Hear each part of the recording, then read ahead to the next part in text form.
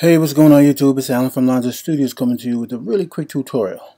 Okay, now I'm sure some of you have gotten this error message when you try to open the application. I'm actually on OS X Syria, so I've had this problem before just from downloading apps off the internet.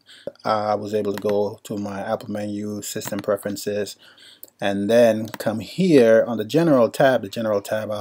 I see a third option, Anywhere or everywhere. I don't remember specifically, but I was able to click that and then the application would work. So in Syria, for some reason, that option have disappeared. So I went searching on the net and I found a solution to it. All you have to go is go to your terminal window.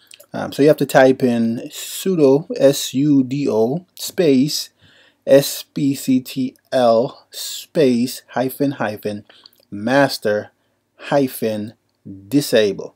Okay, and then hit the return key and enter your password. If it actually enter your password, make sure that you're logged in under an admin user account. So once you've done that, you can go back out, go back up to your security and privacy, go back out, come back in, hit it again, and you should see that third option, which is Anywhere.